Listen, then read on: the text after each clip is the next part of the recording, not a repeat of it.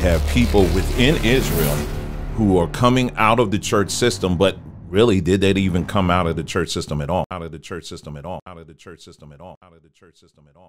You got to leave that thing all the way alone, all the way alone, all the way alone, all the way alone.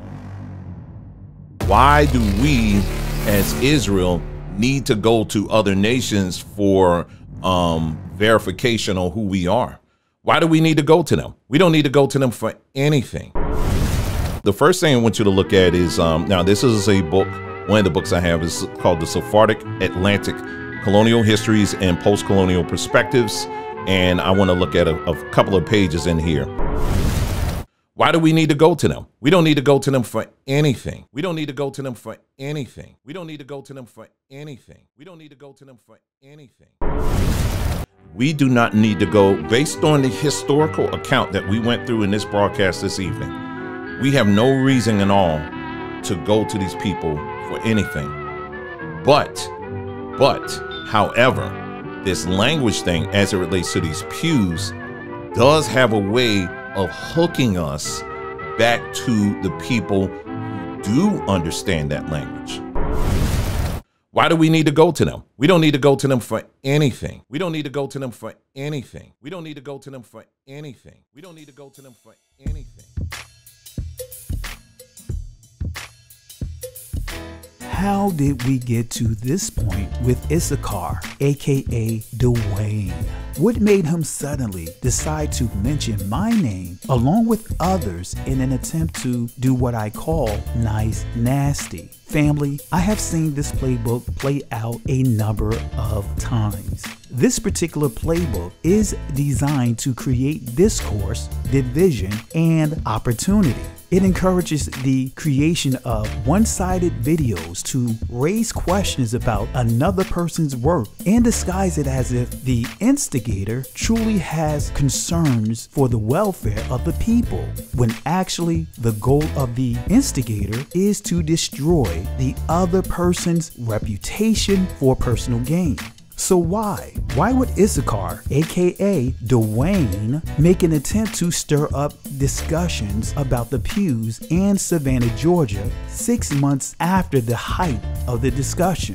I can say emphatically, jealousy and envy. He made attempts to mask his jealousy with a war cry of, we don't need validation from other communities. Remove the offering buckets. And of course, the usage of the bywords Christian Israelites to stir up those who are suffering from itching ears. He revealed the source of his jealousy and envy in one of his latest videos. It is because he was not part of the Reclaiming the Throne project produced by Moray Joshua and Moray Morris of Hebrew Nation. I am very disappointed at Dwayne because I actually thought he was a person of integrity. See, at the height of the Dow situation I dealt with, he publicly made it clear that I had every right to defend my family. Now, a year and a half later, he decides to make a couple of distasteful videos about me and others within the community. I and others have not made a single video about this individual, and yet he attempts to stir up the pot again with foolishness. As I mentioned, this playbook isn't new. In fact, we see this playbook in the book of Nehemiah. Let me explain. While serving in the palace of Susa, Nehemiah was visited by his brother and a number of other men who had just made a trip to Judah.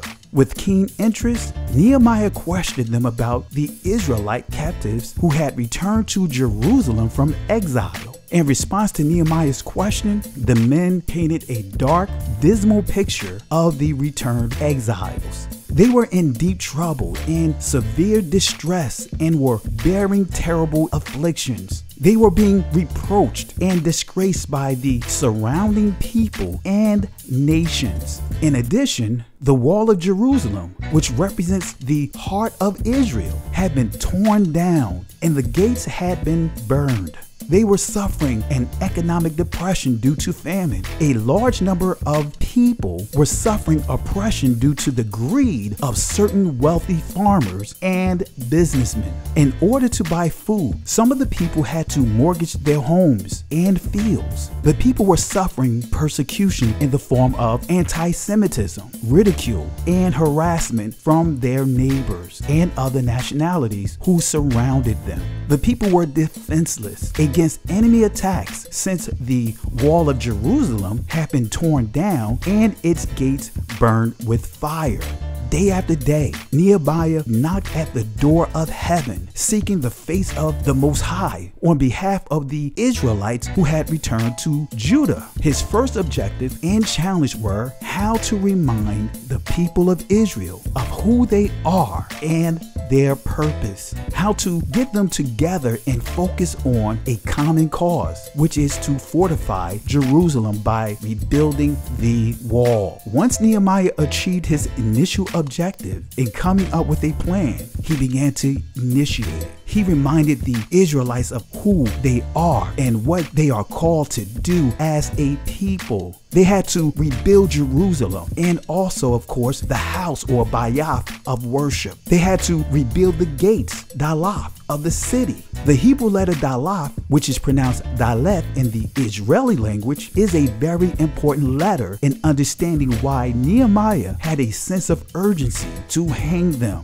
The numerical value of this letter is 4. This letter means door, gate, lid. I highlighted the letter so you can have a visual and understand the proper application of it. The Hebrew and Chaldean lexicon confirms the meaning of this letter. It says, the leaf of a door, so called from its hanging and swinging. It goes on to say, hence the door itself as hanging on its hinges. See, the Israelites came together as one body, but broken into groups and assigned specific tasks. The people were divided into 2 groups, one half standing guard while the other half worked. The officers themselves stood guard behind the workers where they could protect and warn them of any impeding attacks. The people stood ready for battle every moment of every day and night.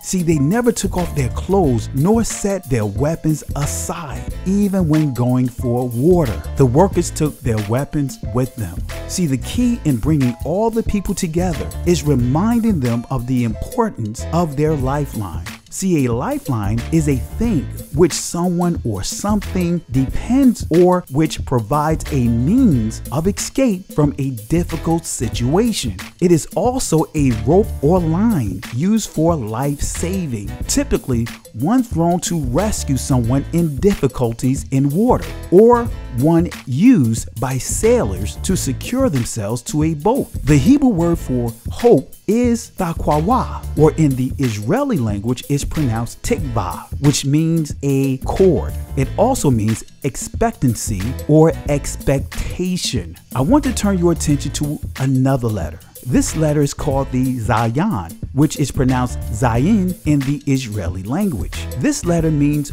weapon. And so I want to share some shocking information to you all about how the Jewish community, as we know them, turned this letter, this weapon, into a slang, a byword. I want you to turn your attention to this book, 10,000 Lovers, written by Edith Reveal. It says, through a mysterious semantic process, the word Zayin, which means weaponry, and which is also the name of the 7th letter of the alphabet, came to mean a male reproductive organ in modern Hebrew. Maybe it was inevitable. The somewhat phallic shape of the letter Zayin, the somewhat phallic shape of the weapons, the association of the arms in general with sexual gear, the influence of the verb zayin, which means to feed or provide substance, and the alliterative link of zayin with the entirely unrelated biblical word zona, which means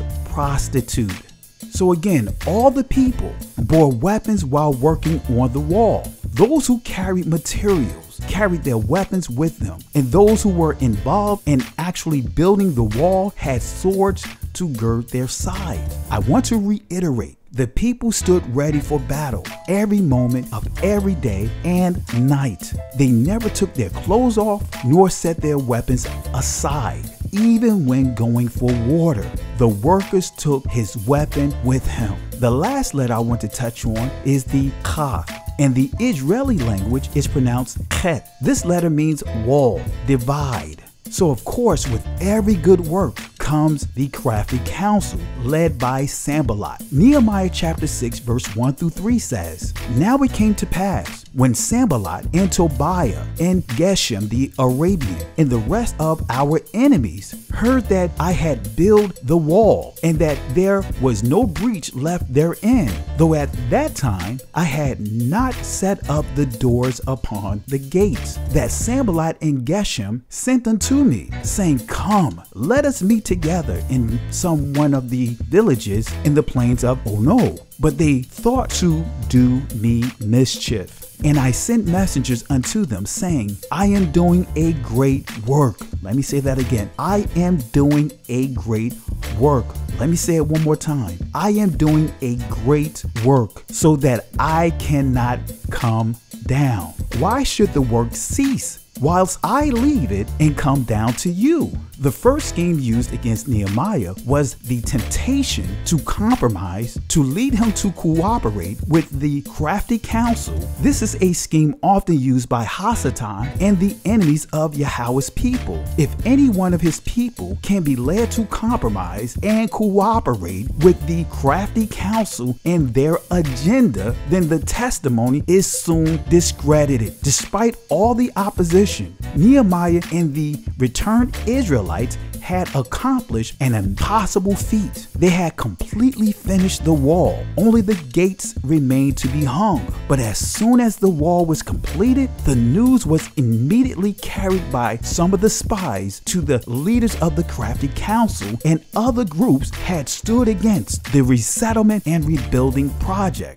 These leaders were Sanballat, Tobiah, Geshem, the Arab, and the remaining enemies who had formed an alliance, in other words, a covenant, a constitution, a confederate against Nehemiah and all of Judah. But Nehemiah saw through their scheme, sensing that they were seeking to get him alone in order to kill him. So to protect himself, Nehemiah devised a reply that would either prove their sincerity or else expose their deception. He simply stated that he could not leave the work unsupervised because the project was at a critical state. It was just too important for him to leave at that time. Unfortunately, this crafty council continued with their deceptive attacks. They decided to take the same approach we see Issachar and the rest of the modern day crafty council took. Nehemiah chapter 6 verse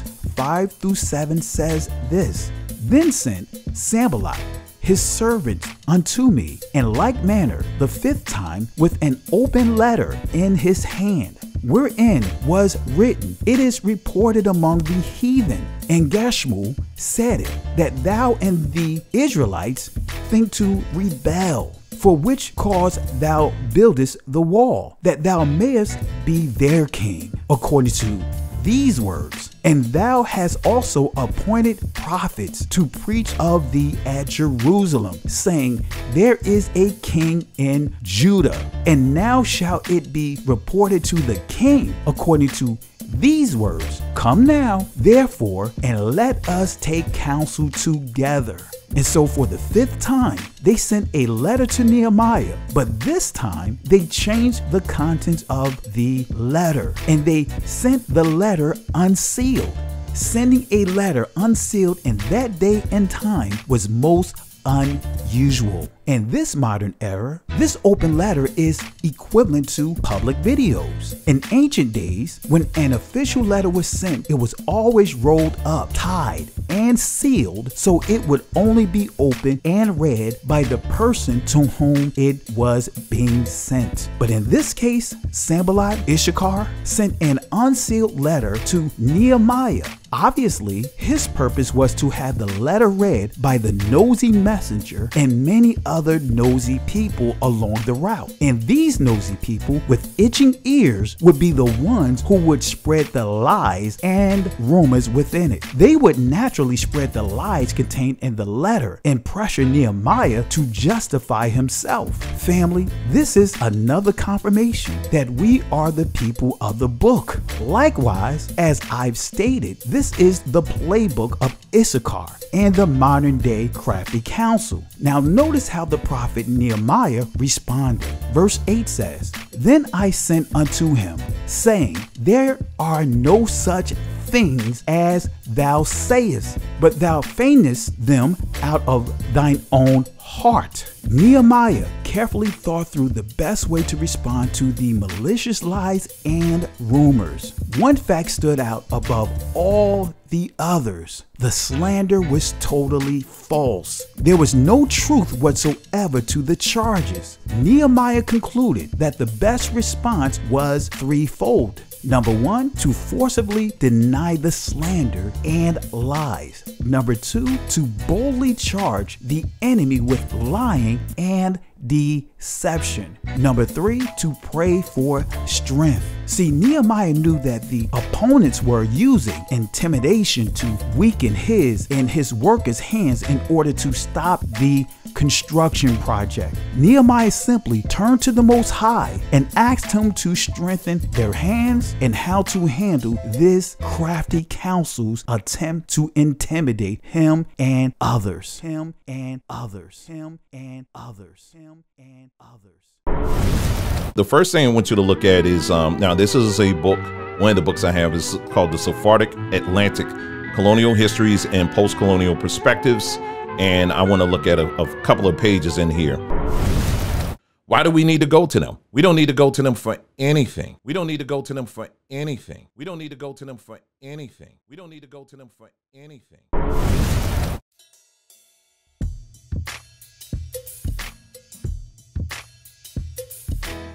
As you can see, every word that has come out of Issachar's, aka Dwayne's mouth, is a contradiction. He says, we don't need their validation. And yet, he used their sources in an attempt to undermine the works of his own brothers and sisters. For example, his source titled The Sephardic Atlantic Colonial Histories and Post-Colonial Perspectives by Sina Rauschenbach and Jonathan Schorsch. Here's a little information about the authors of this book. As you can see, Professor Dr. Sina Rauschenbach, her information is displayed on the screen. And likewise, Jonathan Schorsch, his information is displayed on the screen. And as you can see, he is a professor of Jewish religious and intellectual history. Another source Issachar misused was the book titled Library of Political Secrets by Itzvan Bakoni. As you can see, he doesn't appear to be from our community as well, but yet Issachar conveniently used this reference to go against his own brothers and sisters. But it didn't stop there.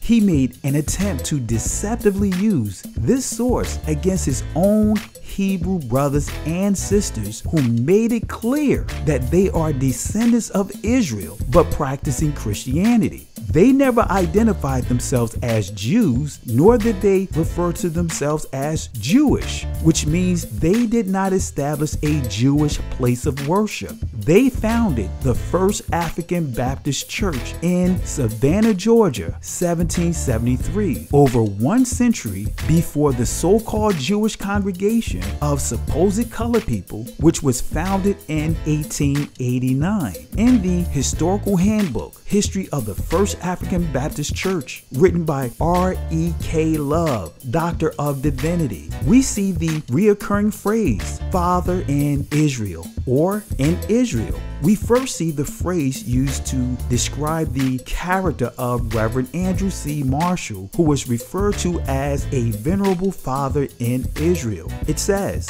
the venerable father in Israel, Andrew C. Marshall, died in Richmond, Virginia, December 7, 1856, while returning from the north to the people of his charge. On page 183, we see that Deacon Willis Harris is referred to as someone who caused troubles and heartaches in Israel. It says he was arrested, found guilty, and sentenced to 7 years in the penitentiary at hard labor, where he is still. This was a righteous retribution for the troubles and heartaches he caused in Israel. The frowns of Almighty God seem to have rested upon the man. See, the founder and first pastor, Reverend Andrew Bryan, was referred to as a father in Israel within this Israelite assembly. On page 203, it says, when he was commanded not to preach the gospel, he raised his dusky hand, stained in his own blood, drawn by his vile persecutors,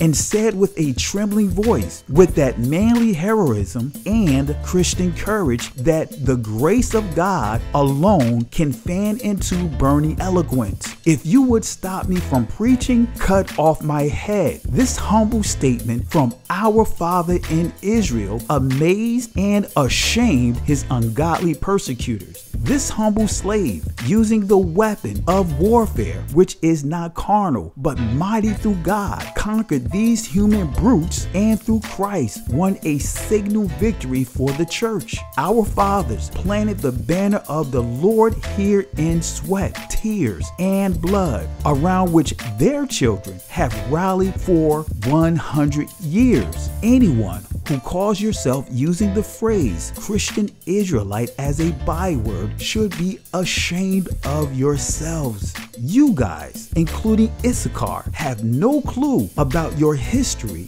You guys are spitting on your own ancestors' graves. Yet you guys have the audacity to refer to me as emotional or in my feelings. I'm going to address those labels shortly as I continue to explain the tactics of the crafty council. See, this Israelite congregation, who was not ashamed to call themselves Christians, displayed far more courage than many of you. They were true Israelite leaders who blazed the trail for us, and yet you armchair, after the fact prophets never led an actual physical assembly. Self-professed leaders who hide behind YouTube channels would rather side with the very people operating in the same spirit of those who beat the founder of this Israelite assembly. Nevertheless, I encourage you, Issachar, practice what you preach. Start with reading this source by your own people. I want to show you another deceptive thing Issachar exposed his own people to, which is a very deceptive community whom he made it clear that he is now connected to. Now connected to. Now connected to. Now connected to. So the brief clip I want to look at begins at the 58-minute and 15-second mark of the video. Now, as you listen to this short clip, listen closely to what he says about how the markings were described in the past. As I stated earlier, there's a church in Savannah, Georgia, on the second floor.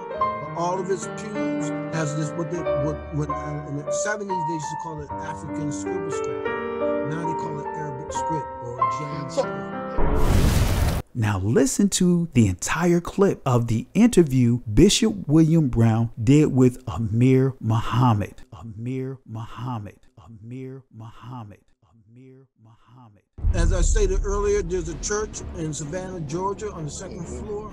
All of its pews has this, in the 70s they used to call it African scribble scrap. Now they call it Arabic script or Jam script. Yeah, let me talk about it, because I had Professor Yosef on here, who is a Arabic scholar in the language. He's very familiar with the Jami and different other scripts, and he's from Morocco.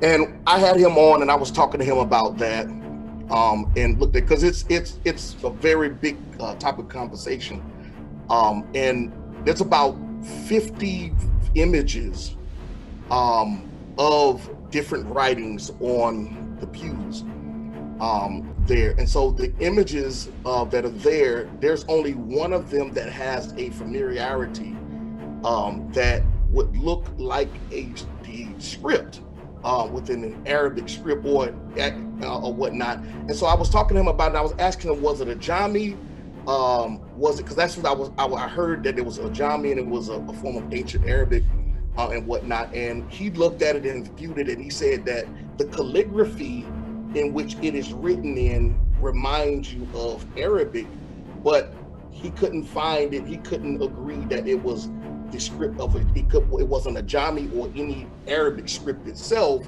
but it had a familiarity because I showed him a image of a calligraphy within Morocco, where he's from, and he said, yes, that's Arabic. He agreed that was Arabic. But when he looked at that one particular pew, because I think it's one particular pew he looked at, he said that it has the Arabic script, which means it looks like Arabic, but it's not written in the language of Arabic. Yeah, now that is what they call a jammy.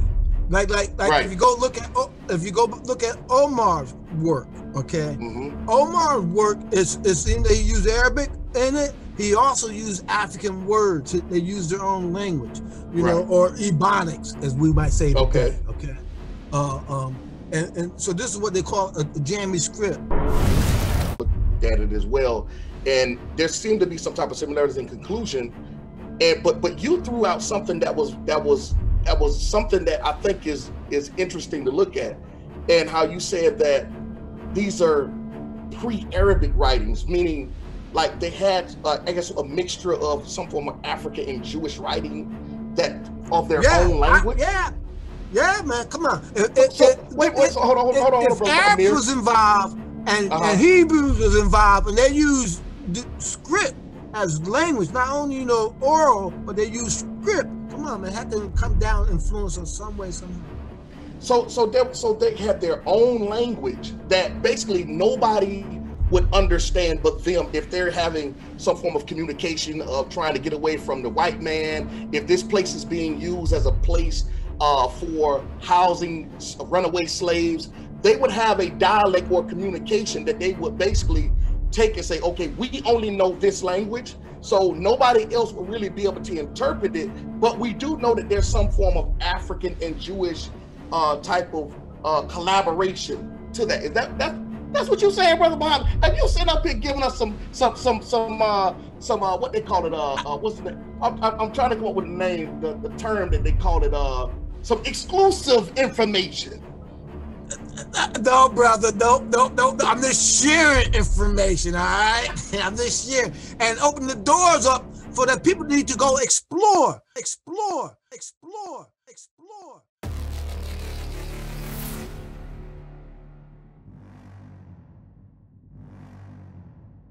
Did this individual, did he actually reach out to you? He said no.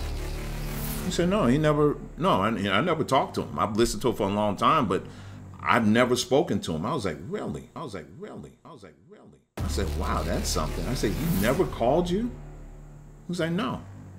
And so that to me was very unfortunate.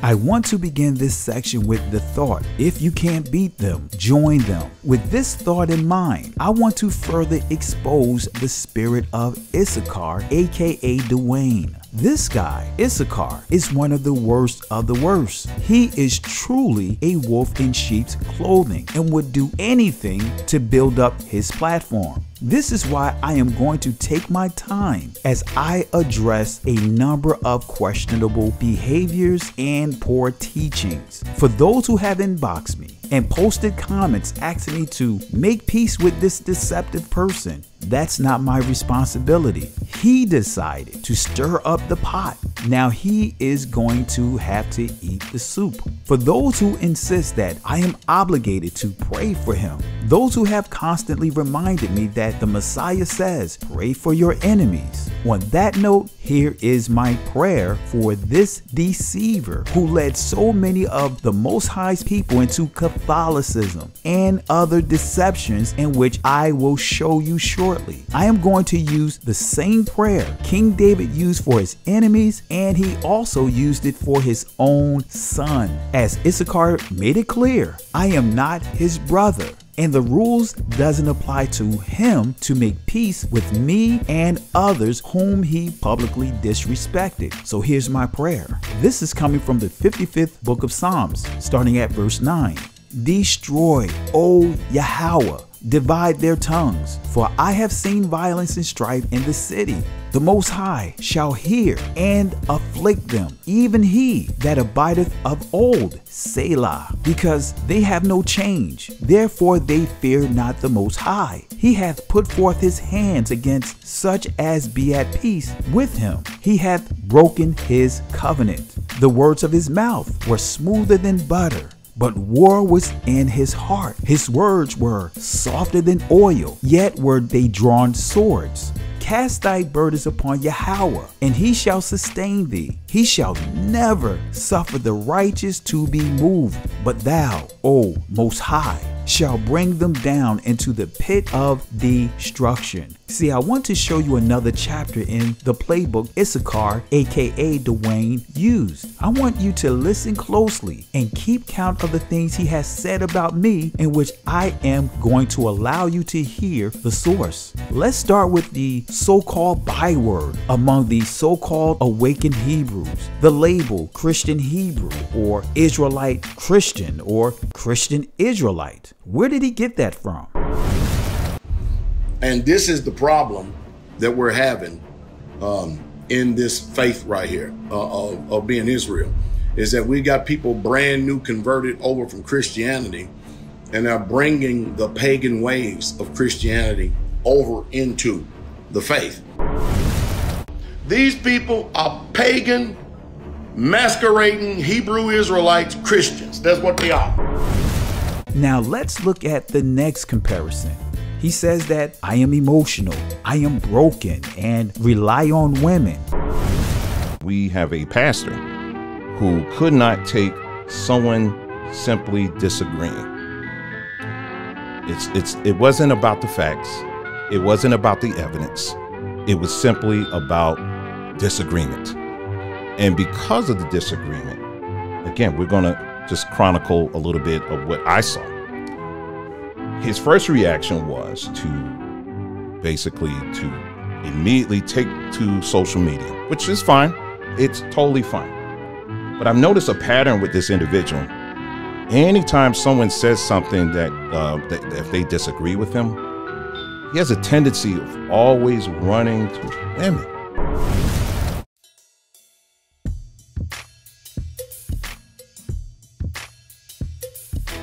In Issachar's own words, as he makes an attempt to throw a rock into a pack of dogs to see if it hits one, or throw everything he can at the wall and see if any of his deceptions stick, he says, I am emotional. He says that I am broken and rely on women. Just those comments alone, I can completely pick him apart. See, part of the playbook the crafty counsel attempted to use against the prophet Nehemiah is character assassination. Likewise, this crafty counsel has tried to make this attempt towards me and others with how they use the label emotional. I am going to actually show you how they are deceptively using this word interchangeably with effeminate. Let's start with getting the proper understanding of emotional.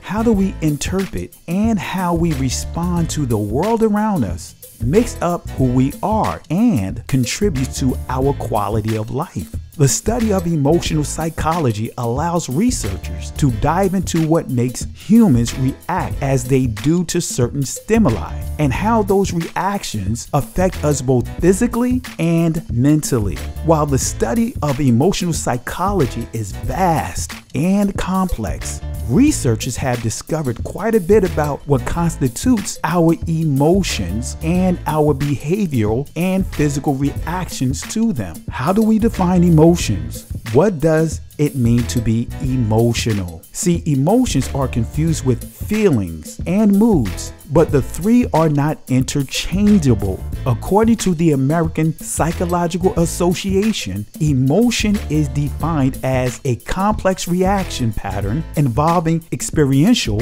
behavior, and physiological elements. Emotional experiences have three components: a subjective experience, a physiological response, and a behavioral or expressive response. See, feelings arise from an emotional experience because a person is conscious of the experience. This is classified in the same category as hunger or pain. A feeling is the result of an emotion and may be influenced by memories, beliefs, and other factors. Emotional psychologist Paul Ekman identified 6 basic emotions that could be interpreted through facial expressions. They include happiness, sad, fear, anger, surprise, disgust. He expanded the list in 1999 to also include embarrassment, excitement,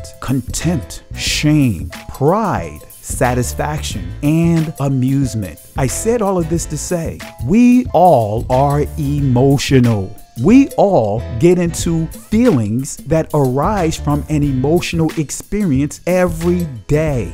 Whether it's the emotion of anger during traffic congestion, emotions of fear of danger when you see a police officer, or emotions of embarrassment when dealing with your teenage child that stems from certain behavioral experiences with them, I absolutely get into emotions of anger and frustration when I hear so many within our community make comments such as, "I don't care about the pews," or "the church in Savannah doesn't mean anything," and yet, for the sake of gossip, makes videos about them. For the sake of gossip, makes videos about them. For the sake of gossip, makes videos about them. For the sake of gossip, makes videos about them. I don't care. For me personally, I don't care where you fall on the pews. I don't. I really don't. I have my opinions on it, but those are my opinions. What I'm looking at is the bigger picture. Why would I jump on something like that that is going to have a built-in requirement that I go to them for their assistance and their approval? I get into my emotions when I see children without a father and mother's presence get taken advantage of. I get into my emotions when I see the women taken advantage of. I get into my emotions when I see a con man like Issachar fleecing the people. Again, for some who are not aware, I am connected to that church. My family is connected to the First African Baptist Church of Savannah, Georgia. See, according to how so many loosely use the label emotional and in his or her feelings, we can truly say the Messiah was very emotional. After all, he did call Peter Satan. After all, he did go into the temple and turn over tables and beat the money changers for what they had done. We can say the Messiah was very emotional when he used the phrase faithless and perverse generation. We can say the Messiah was in his feelings when he responded to his disciples murmuring or grumbling about his teachings. And he said this to them, "Do this." In other words, his teachings offend you. When many of them turned their backs on him, he looked over to his disciples and said to them, "Will you also go?" So was the Messiah emotional? Emotional. In this clip from the video titled "The Black Church Leading the Way Back to Slavery," Issachar, aka Dwayne, gets very emotional. We see his wife addressing a question posted by someone in the chat asking the following: "Will you speak to your commercializing of Bantu spirituality? Are these righteous works?" Don't get offended. You left a comment. I'm coming back to you to respond to it. See, people do that sometimes. It's kind of like to throw it back on you to make you think, oh, you, no, I'm just responding to you. You just didn't know what to expect. You didn't know what to expect. You thought we were just going to, well, you know, the joy of the Lord is my strength. Yeah, I get you. No, there's no coons up in here. Maybe in the church where you came out of, but there's no cooning up in here, period. We're not cooning up in here. You understand? Yeah. We're not doing that. All right? Take that back to church. Take that back to church. Take that back to church.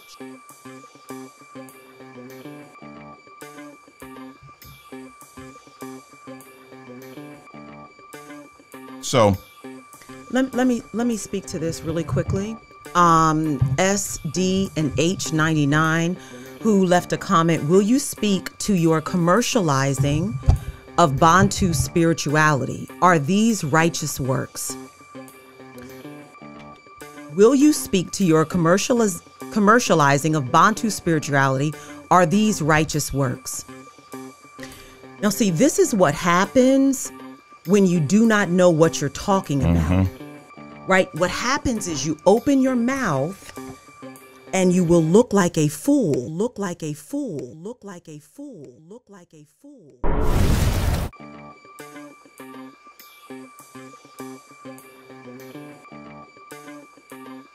I believe the person's question was misunderstood and taken out of context. The question was not about supporting Black-owned or Israelite-owned businesses. It was about making a product out of the Bantu culture. It was not about having a clothing line, but the commercialization of the Bantu name.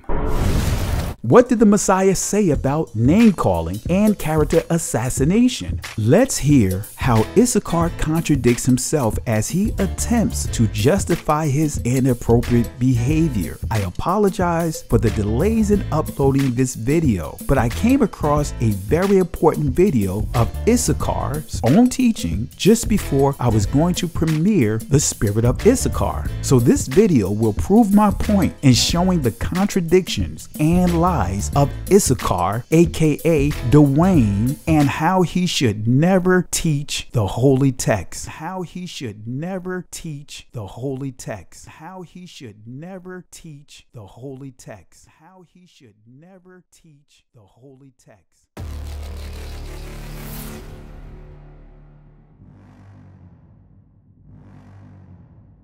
Did this individual, did he actually reach out to you? Reach out to you? Reach out to you?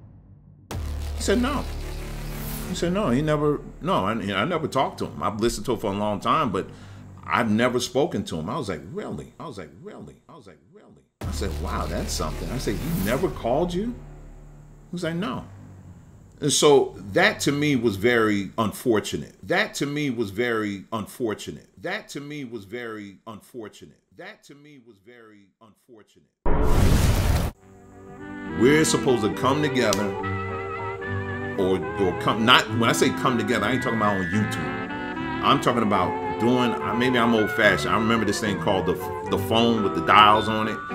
You call them or you know, reach out to them and say, hey, listen, I got some questions. Now, I will even say before this, and this is what I share with the brothers. If I have an issue with somebody, the first thing, and I don't know you, and I don't know you, and I don't know you, and I don't know you, the first thing I'm not going to do is start off the conversation with, I don't agree with you. No, you build a relationship.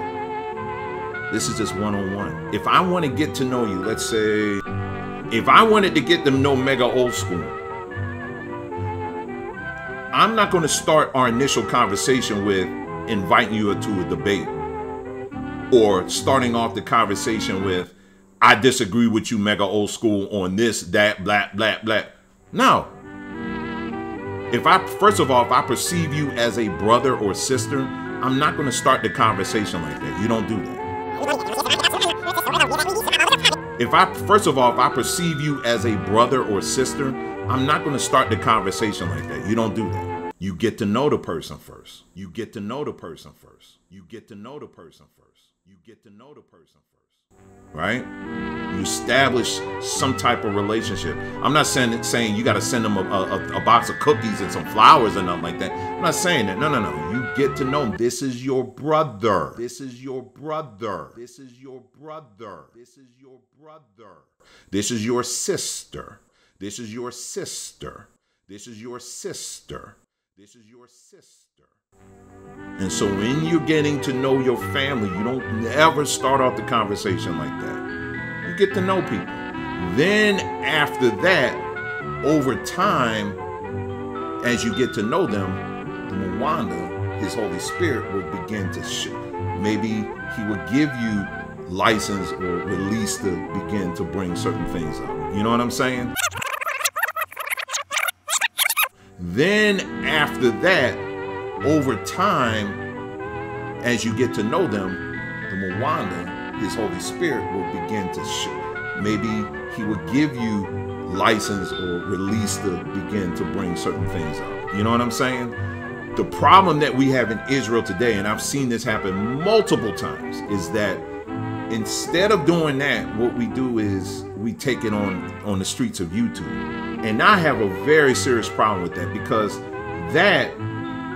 that's not even respected on the streets. I mean, when you trying to gain some when you are trying to gain respect or establish respect, you don't even do that kind of stuff in the street. You usually go to the person first and say, hey, listen, this, whatever.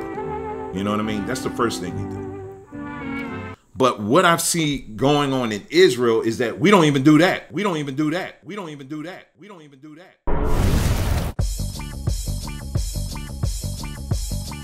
As you can see, Issachar, aka Dwayne, has a history of contradicting himself. In the previous clip from the video titled, Who Do They Say I Am?, you hear and see him addressing the same issue I had and others have with him. He decided to create a public video filled with deceptions driven by jealousy. I am going to show and prove to you that this person is a witch according to the biblical description and operating in witchcraft according to the holy text. See, he made every attempt to reframe or repackage my issue and others' issues with him and trying to make it about the pews. Again, that's the playbook of the Crafty Council.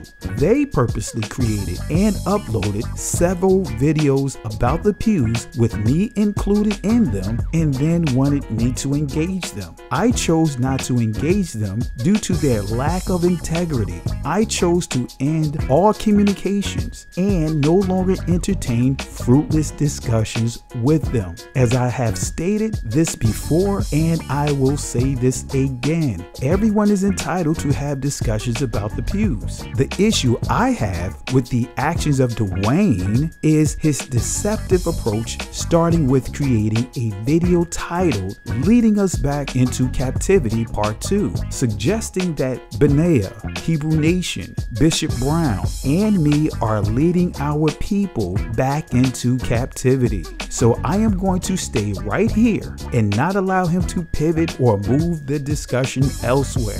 So did I call him a witch? Did I make any statements or comments stating that he is operating in witchcraft? Absolutely. I will not bite my tongue, nor will I mince or retract my words. So the question is, what is a witch? What image comes to mind when you think about a witch or a witch doctor? Is it a woman with a large bump on her nose, wearing all black, green face, riding a broom and standing over her famous crystal ball? Is it a woman that has a bone in her nose and her eyes to the back of her head gyrating? Is it a man with locks, Creole accent, and tossing chicken bones onto the ground? What is your perception of a witch? See, we have been institutionalized in how and what we think about witches. So let's get a better understanding of witches, warlocks, witch doctors, and witchcraft. To do this, let's go to Galatians chapter 5, verse 19 through 21. It says, Now the works of the flesh are manifest, which are these: adultery, fornication, uncleanness, lasciviousness, idolatry, witchcraft, hatred, variance, emulations, wrath, strife,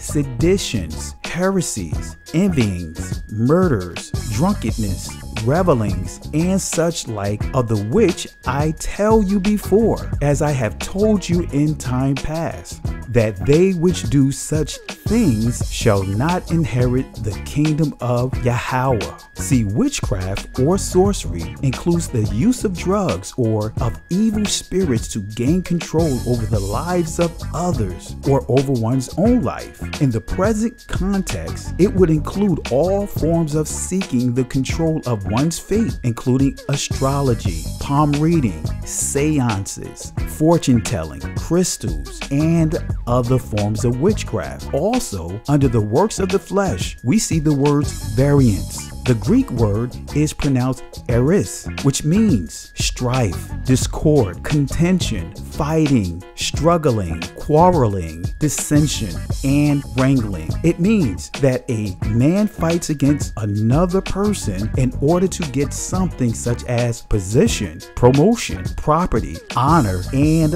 recognition. He deceives, doing whatever has to be done in his mind to get what he is after. So again, what is the works of the flesh? What is a witch? The works of the flesh is the works of iniquity. The Greek word for iniquity is pronounced anomia, which means violation of the law, wickedness, transgression of the law. The Hebrew word for iniquity is pronounced awan, which means to crook, pervert, do perverse, do wickedly, do wrong, to bend, twist, distort. What Galatians chapter 5 verse 19 through 21 is actually saying is that a worker of iniquity is a person who pervert, bend, twist, distort, and promote the violation of the law of the Most High. There are laws that govern every aspect of our lives. There is the laws of physics, the law of astronomy, the law of nature, the law of motion, the law of chemicals, the law of medicine, just to name a few. So let's confirm this with scripture. Let's go to Matthew chapter 7 verse 22 and 23 says, "Many will say to me in that day, Adonaiah, Adonaiah," or some would say Adonai, Adonai, "have we not prophesied in thy name, and in thy name have cast out devils, and in thy name done many wonderful works? And then will I profess unto them, I never knew you. Depart from me, ye that work iniquity." See, a worker of iniquity is someone who operates in rebellion. It is someone who resists and rebels against authority. A key weapon of a worker of iniquity is the usage of witchcraft, which is a form of rebellion. Based on the biblical descriptions of a worker of iniquity, which is synonymous to a witch, they are false teachers of the scriptures. They hide behind titles such as bishop, apostle, pastor, evangelist, and etc. They also hide behind English transliterations of Hebrew names such as Issachar, aka Dwayne. Many of them, like Dwayne, are bending, twisting, and distorting the commandments of the Most High. We can take this a step further by stating a witch is someone who are bending, twisting, and distorting the words of the Messiah, thus teaching a completely different Messiah. The scripture gives a stern approach in handling those who are operating in the spirit of witchcraft. Now, before I read the following verse that's displayed on your screen, I want to give you and others watching this video a disclaimer. I am not promoting the usage of violence on any person. I am simply using this commandment to show how serious the Most High is about the practice of witchcraft. Unfortunately, Issachar, aka Dwayne, made every attempt to manipulate his listeners by bending, twisting, and distorting my words. So again, I am not promoting violent acts towards anyone. Exodus chapter 22 verse 18 says, "Thou shalt not suffer a witch to live." Again, what is a witch? Let's start with defining a witch doctor. Merriam-Webster Dictionary says, a professional worker of magic, usually in a primitive society, who often works to cure sicknesses. So again, a witch doctor is a professional worker of magic. The Etymology Dictionary definition of magic says, art of influencing, predicting events, producing marvels using hidden natural forces, sorcery. One of the members of the learned and priestly class, magic, priest. A witch doctor in Hebrew is pronounced kashap, which is a priest who specializes in the art of influence and manipulation.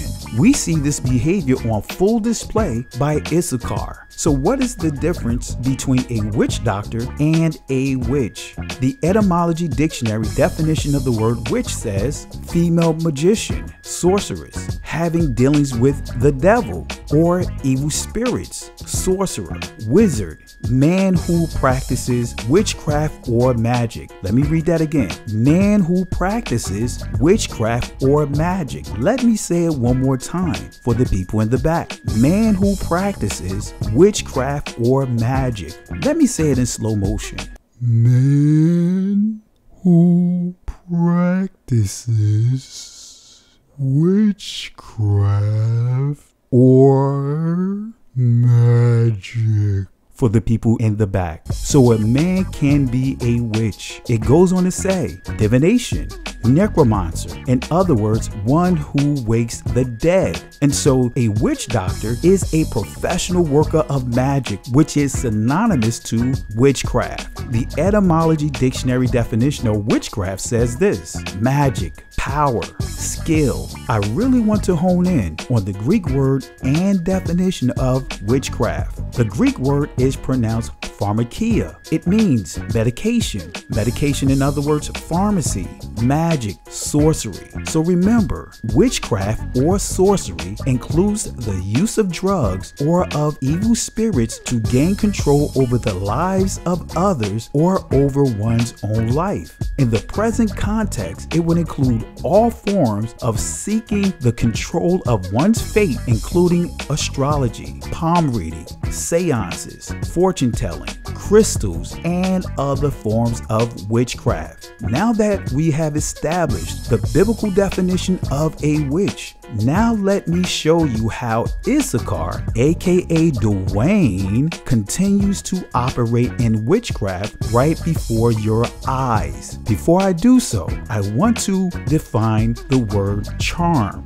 The Etymology Dictionary definition of charm says incantation, magic charm, magic spell, incantation, song. This word comes from the word canary, which means to sing. The verb definition of this word means to recite or cast a magic spell, to enchant, to fill someone with desire. Unfortunately, so many of our brothers and sisters have allowed their anger towards Christianity, allow predators to subject them to charms, and have them behaving as a canary under the spirit of ventriloquy as they regurgitate the spells of these witches. These witches can reel you in by simply saying things like stop giving tithes, get rid of the offering plate, Christian Israelites, or in reverse, say things about Hebrew Israelites with the goal of reeling you in, while at the same time, these witches are nickeling and diming you with merchandise such as books, videos, conferences, and other items. Other items. And let me kind of give you more picture on this and why that's unfortunate. And we're going to get into some scriptures here, okay? I'm going to show you some things and why are certain things are just foundational and it's important. When you have an issue with somebody, and of course, you know, in scripture, it's very clear on this. If you got if you got something against your brother, what do? You go to them directly. That's what you do. And I didn't see that according to what I know. You know, I got some questions. Now, I will even say before this, and this is what I share with the brothers. If I have an issue with somebody, the first thing, and I don't know you, the first thing I'm not going to do is start off the conversation with, I don't agree with you. No. First of all, if I perceive you as a brother or sister, I'm not going to start the conversation like that. You don't do that. You get to know the person first, right? You establish some type of relationship. I'm not saying you got to send them a box of cookies and some flowers or nothing like that. I'm not saying that. No. You get to know them. This is your brother. This is your sister. The problem that we have in Israel today, and I've seen this happen multiple times, is that instead of doing that, what we do is we take it on the streets of YouTube. And I have a very serious problem with that, because that's not even respected on the streets. So let's go to the scripture. It says that whosoever is angry with your brother. I wasn't angry. I had no reason to be angry. If I was angry, that means now it's a personal attack. And I was not doing a personal attack. So I had no reason to be angry at all. So I was not angry. So this passage literally does not apply at all. You know, but people do take this and say, if you have a disagreement with your brother, and then they skip down that you're supposed, you know, and then they, in our Christianized brain, you say, well, you're supposed to go to the people. You're supposed to go to the person. It doesn't say that in scripture. Okay, so that doesn't apply here. And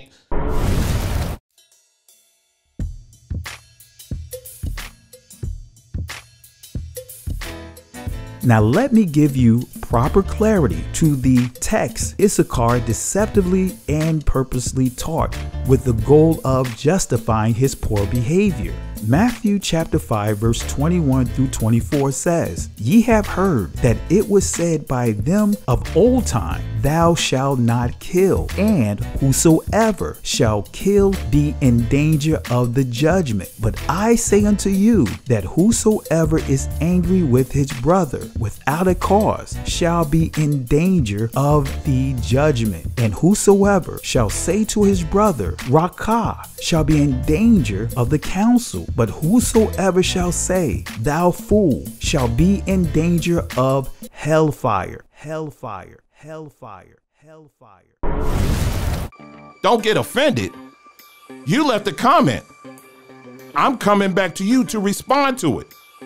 See, people do that sometimes. It's kind of like to throw it back on you to make you think, oh, no, I'm just responding to you. You just didn't know what to expect. You didn't know what to expect. You thought we were just going, well, the joy of the Lord is my strength. Yeah, I get you. No, there's no coons up in here. Maybe in the church where you came out of, but there's no cooning up in here, period. We're not cooning up in here. You understand? Yeah. We're not doing that. All right? Take that back to church. Take that back to church.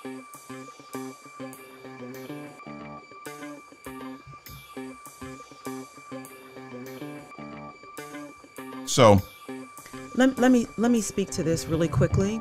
SD and H99, who left a comment, will you speak to your commercializing of Bantu spirituality? Are these righteous works? Will you speak to your commercializing of Bantu spirituality? Are these righteous works?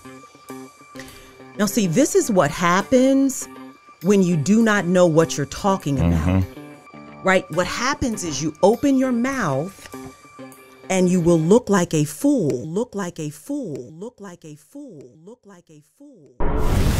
Therefore, if thou bring thy gift to the altar, and there rememberest that thy brother hath aught against thee, leave there thy gift before the altar, and go thy way. First be reconciled to thy brother, and then come and offer thy gift. See, the sixth commandment of the covenant is, thou shalt not kill. kill. This command is a commandment that addresses anger. What the Messiah is actually saying as he teach his disciples is how man truly don't understand and misread this law. He's addressing how man selectively interpret this law and others to say what they want it to say, as we see with the example of Issachar. In this case, the Messiah is not only addressing physically, the Messiah is not only addressing physically taking the life of an innocent man, but the assassination of another man's character. Taking the life of an innocent man or taking the life of an innocent person is an inward act of anger, bitterness, and enmity. Murder is born from within, from an uncontrolled spirit, from an unregulated urge. I want to read the same text from the Aramaic translation, the Peshitta. It says, "But I say unto you that whosoever becomes angry with his brother for no reason is guilty before the court. And whoever should say to his brother, Rakah, which means I spit on you, is guilty before the congregation. And whoever says to his brother, you are effeminate," in other words, in Aramaic, brutish, abnormal, is condemned to hellfire. If it should happen, therefore, while you are presenting your offering upon the altar, and right there you remember that your brother has any grievance against you,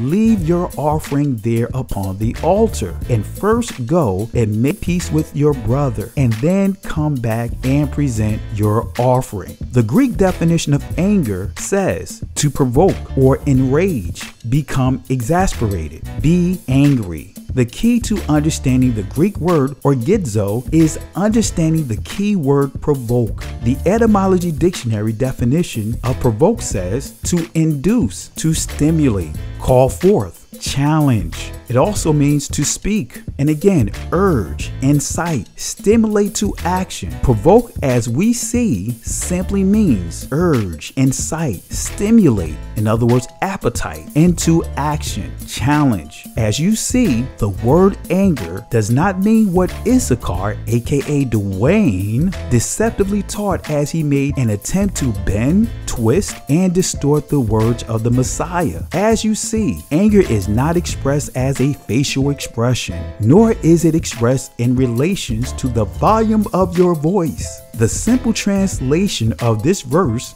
reads that whosoever feels urge or have an appetite or challenge that leads into action to destroy his brother's character without a cause. Now let's address a key quote from verse 23. It says, "And there rememberest that thy brother hath aught against thee." The Greek definition of the word aught says, and it's pronounced tis. It means a kind of, any, in other words, man, anything, anything at all. One. Now let's go to the Oxford Dictionary and get a better understanding of the word ought. It says, used to indicate duty or correctness, typically when criticizing someone's actions. Simply put, ought simply means the need to correct someone's actions. So the simple translation of this verse would read, you know your brother have a problem with the words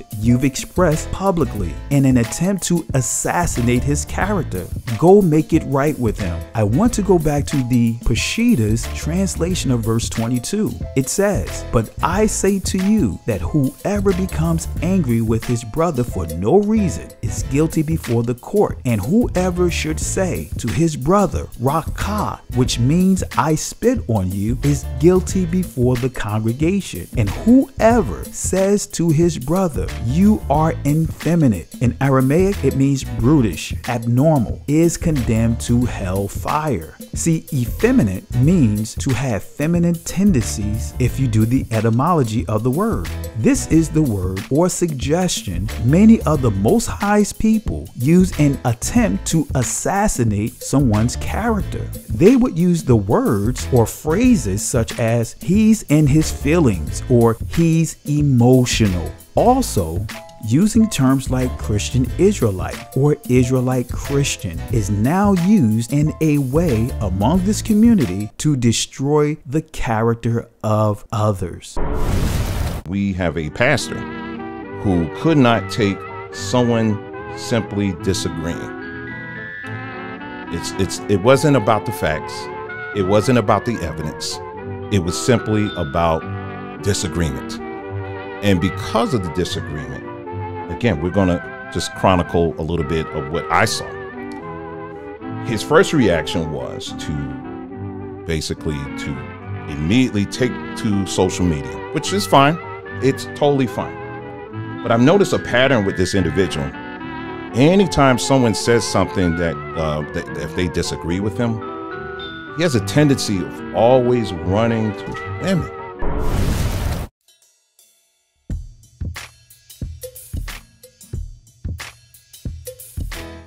Now it's time for me to go geek mode. Issachar, aka Dwayne, made a very deceptive attempt to do what's called psychoanalysis on me, which he failed miserably.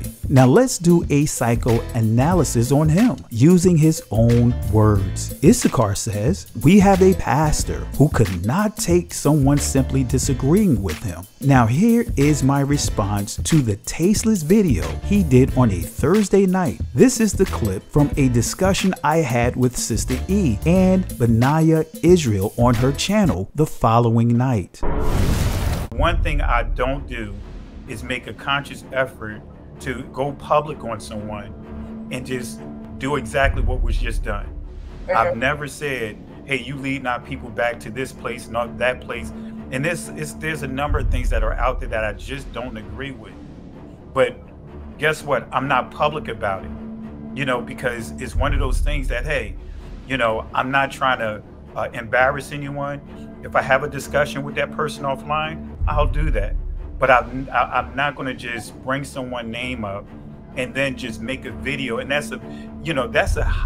we're not just talking about like, hey, I don't agree with Pastor Kelly taught about, let's just say, Hebrew. You know what I mean?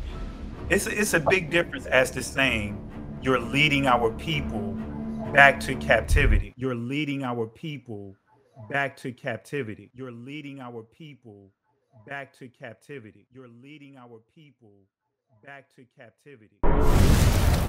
I made it clear that my issue with Issachar, aka Dwayne, is him stating that I and others are leading our people back into captivity. He goes on to say it wasn't about the facts. It wasn't about the evidence. It was simply about disagreement. And because of the disagreement, his first reaction was to immediately take to social media, which is fine. In this loaded statement and tone of voice, he is now trying to play the victim. This shows that he is a narcissist and is displaying narcissistic behavior. He starts his video with slapping me and others in the face with the leading our people back to captivity, and then out of the same breath asks the question, what's wrong? Notice each time he supposedly summarizes the timeline of events with his viewers, he never gives the title of the video. He goes on to say, but I've noticed a pattern with this individual. He says that he's been watching me, which led him to this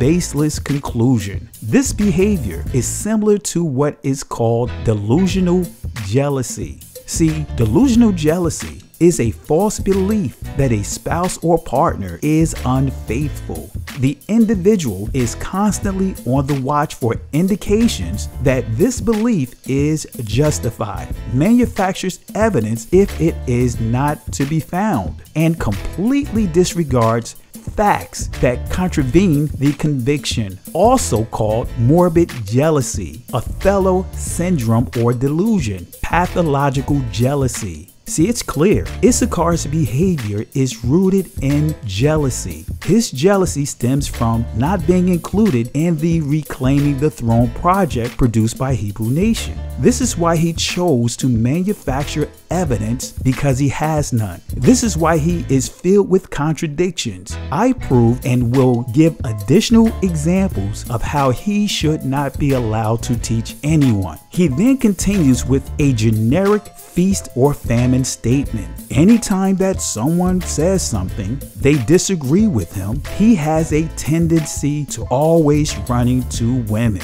My challenge to you, Issachar, aka Dwayne, prove it. Give examples. Tell the people about these supposed situations. You can't. Why? Because you don't have any. This is why you made it clear that you will not have any discussions, which means that you are not just suffering from delusional jealousy, but you suffer from pathological lying.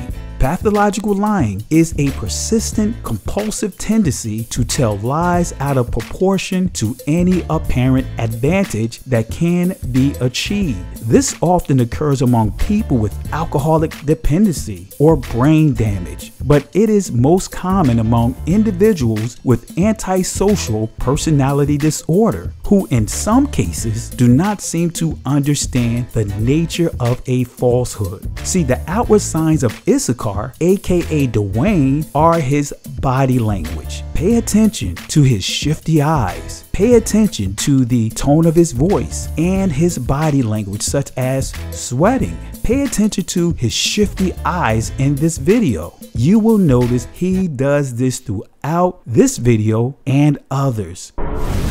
So let's go to the scripture. It says that whosoever is angry with your brother. I wasn't angry. I had no reason to be angry. If I was angry, that means now it's a personal attack. And I was not doing a personal attack. So I had no reason to be angry at all. So I was not angry. So this passage literally does not apply at all. You know, but people do take this and say, if you have a disagreement with your brother, and then they skip down that you're supposed, you know, and then they, in our Christianized brain, you say, well, you're supposed to go to the people.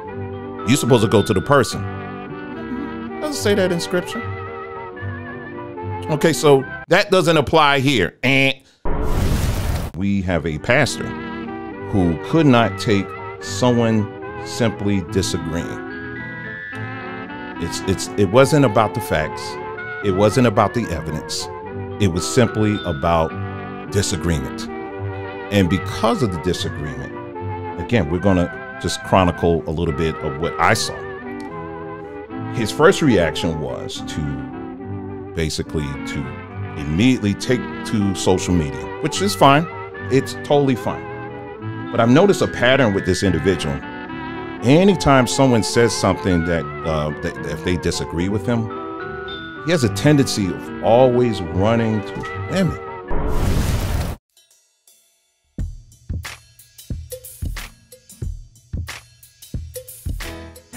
Issachar, aka Dwayne, is literally a piece of work. He is very predictable and took the bait, which in turn confirmed my assessment of him. I know some of you are asking the following questions. How did I come to my conclusions about Issachar? How and what did I use as a baseline? This is the video I used to establish a baseline. Don't get offended. You left a comment. I'm coming back to you to respond to it. See, people do that sometimes. It's kind of like to throw it back on you to make you think, oh, no, I'm just responding to you. You just didn't know what to expect. You didn't know what to expect. You thought we were just going to, well, the joy of the Lord is my strength. Yeah, I get you. No, there's no coons up in here. Maybe in the church where you came out of, but there's no cooning up in here, period. We're not cooning up in here. You understand? Yeah. We're not doing that. All right? Take that back to church. Take that back to church.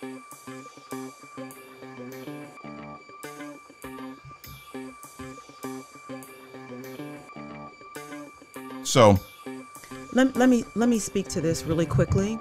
SD and H99, who left a comment. Will you speak to your commercializing of Bantu spirituality? Are these righteous works?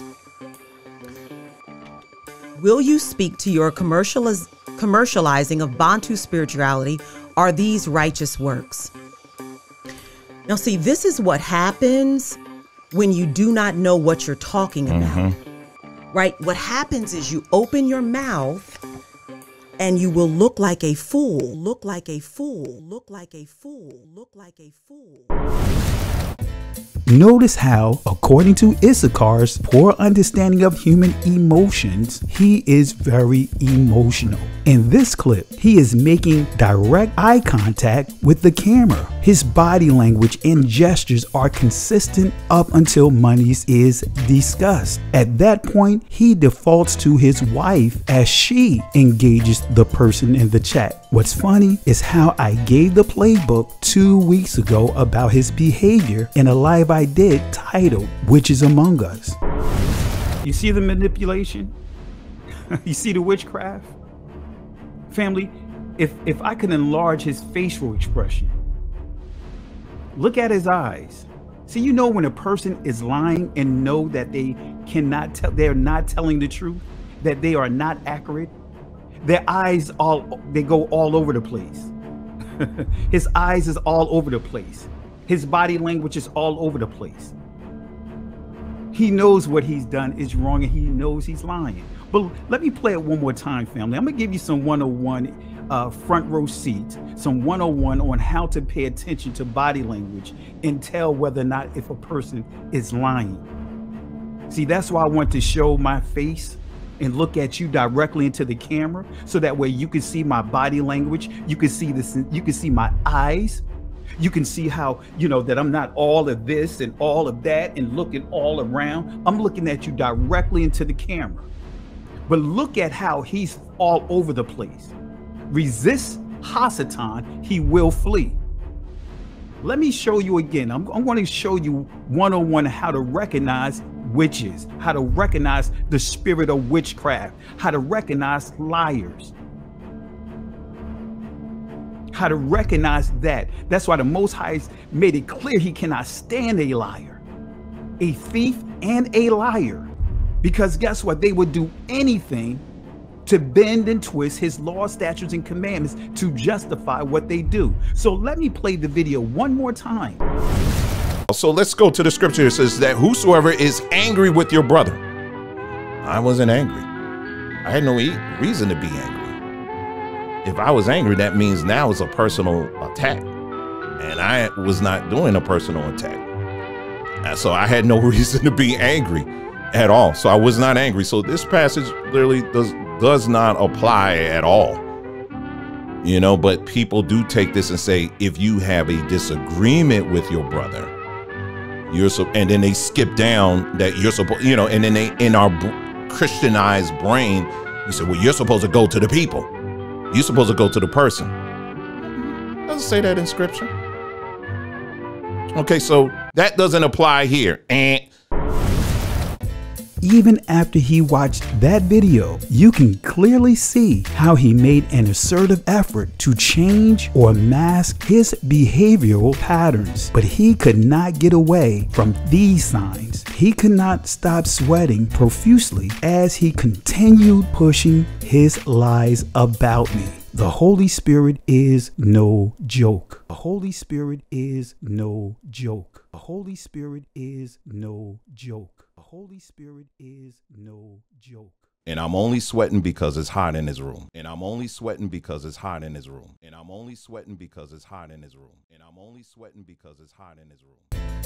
It's quite apparent that Issachar, aka Dwayne, is overcompensating for something. He is constantly pointing fingers at everyone to cover up and deflect the attention from the log in his eye. I will reveal that log at the end of this presentation. See, in psychology, this behavior is called overcompensation. See, compensation is the substitution or development of strength or capability in one area to offset real or imagined deficiency in another. This may be referred to as overcompensation. See, when the substitute behavior exceeds what might actually be necessary in terms of level of compensation for the deficiency, compensation may be a conscious or unconscious process. In his classical psychoanalytic theory, Sigmund Freud describes compensation as a defense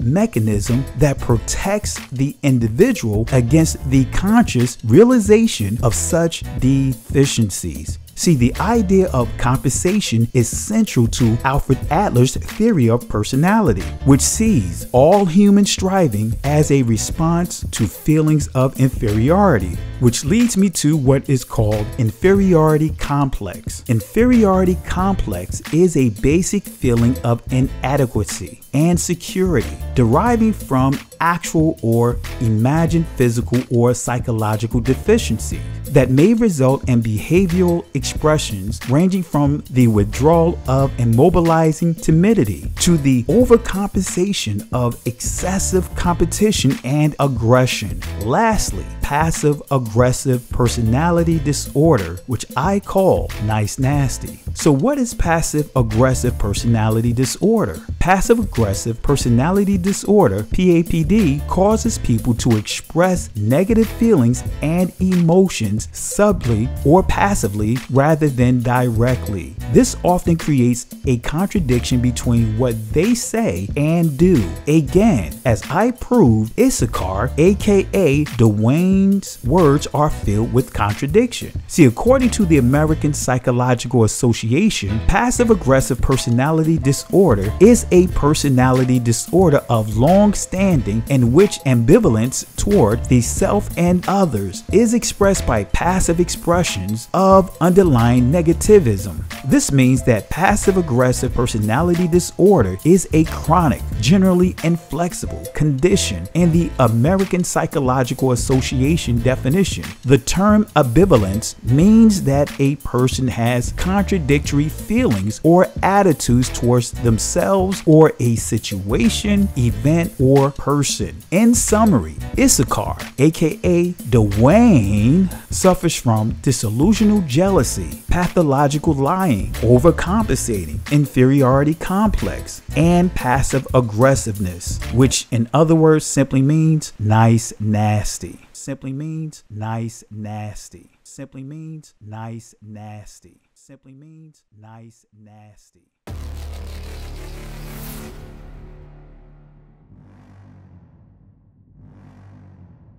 So I've noticed this. I noticed this because this same pastor had the same issue with Pastor Dow. He had the same issue with some of the people within the,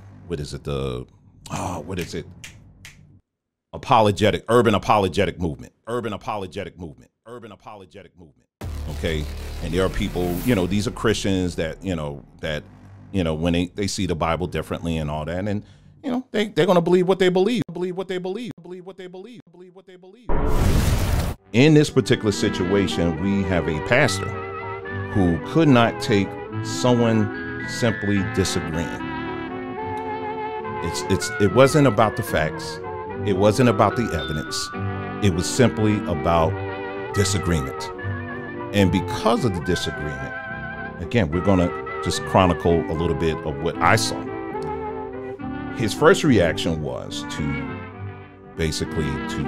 immediately take to social media, which is fine. It's totally fine. But I've noticed a pattern with this individual.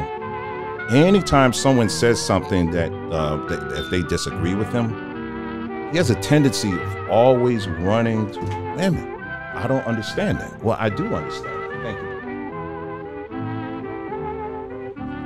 And I'm only sweating because it's hot in this room.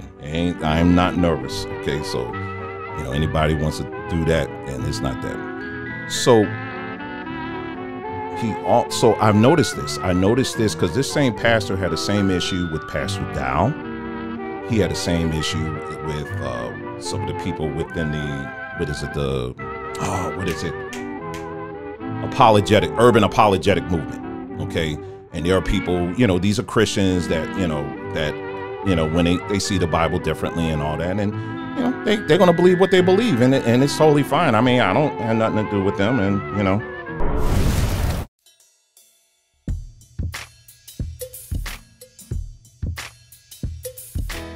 Now let's put what we have learned earlier about how to detect a liar into practice. Now I am going to play the previous clip again and you be the judge. Do you really think Issachar, aka Dwayne, never heard of the UA community? Do you really believe Issachar, aka Dwayne, do not have or have made any contact with them? Do you really believe Issachar, aka Dwayne, is telling the truth? Let's see if Issachar, aka Dwayne, can pass the lie detector test. Remember what to look out for, such as wandering or shifty eyes, the Popeye or the pirate with one eye open look, and other facial expressions. Pay attention to his body language and the tone of his voice, especially when he says, "I don't have nothing to do with them," as he refers to the UA community, as he attempts to explain his poor observations and his deceptive behaviors. As you watch the clip again, type fail in the chat if you truly believe he failed, or if you truly believe he passed, type passed in the chat or in the comment section.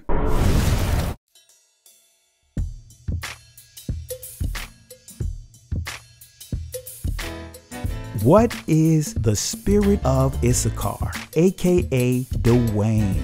Why is it important to know? There is so much to unwrap about the behavior of this person. See, to answer this question, I want to start with Genesis chapter 49, verse 1. It says, "And Jacob called unto his sons and said, Gather, asap, yourselves together, that I may tell you that which shall befall you in the last days." See, the Hebrew word asap transliterates to the English word gather. Asap means to come together for the purpose to receive. Genesis 49 verse 2 says, "Gather, kwabatazah, yourselves together, and hear, ye sons of Jacob, and hearken, Shammai, unto Israel your father." In verse 2, we see another Hebrew word that transliterates to the English word gather. That Hebrew word is kwabatz or kwabatazah. The Hebrew definition of kwabatazah says to grasp, collect, assemble, assemble selves, gather, gather bring, gather together, gather selves together, gather up. Simply put, kwabatazah means to bring together and listen. See, the Hebrew word that transliterates to the word listen is shammai. It also means to hear intelligently, consider, discern, give ear, obedient, be obedient, obey, understand. Jacob called his sons to come together and listen to him with intelligence. Jacob, now known as Israel and in ancient Hebrew, Yashara'al, was very ill and approaching death. He called all his sons to gather around his bed together and listen to his words without strife among them. When it was time for him to offer his last blessings, he called all of his sons to gather closely around him.